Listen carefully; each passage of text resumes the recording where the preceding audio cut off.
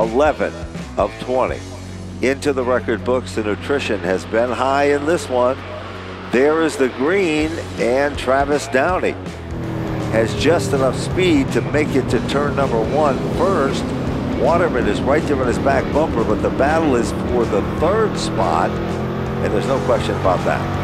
Tyler Trott to the inside of for that position as they go to turn number 3. Off turn 4, battle is up front. Waterman digging hard to the bottom on Travis Downey for the race lead.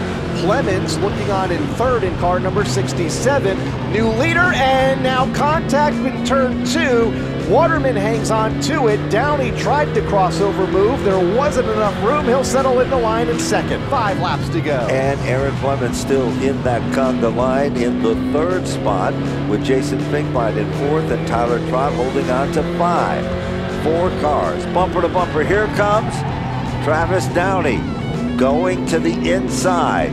Downey puts the car to the bottom. Travis Downey is back in command. Waterman is right there, and here comes Aaron Plemons. Plemons isn't about to give up. Look at Plemons.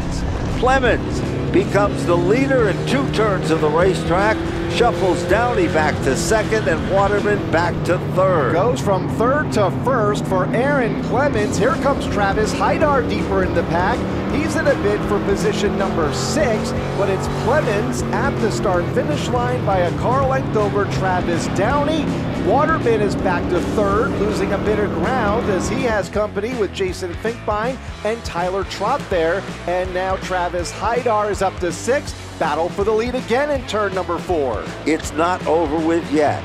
2 circuits to go, 1 mile left in the competition. The car that started in the 11th starting position has worked its way to the front for Aaron Plemons. Plemons' car right there on the outside. Here comes Downey. Lapped automobiles, will they become a factor or not? Oh, the lapped cars on the bottom. Now we've got one directly in the line of fire. They're almost 3 wide. Here comes Waterman. White flag, 1 lap to go. Waterman to the inside. Travis Downey to the outside. Waterman looking for win number 4 on the season. Downey gets a good run off of turn number 2 and up the back straightaway for the final time. No question about it. Waterman pulled off the Timex timely move of the event. Meanwhile, moving in, here is the challenge for 2nd. They come off the turn.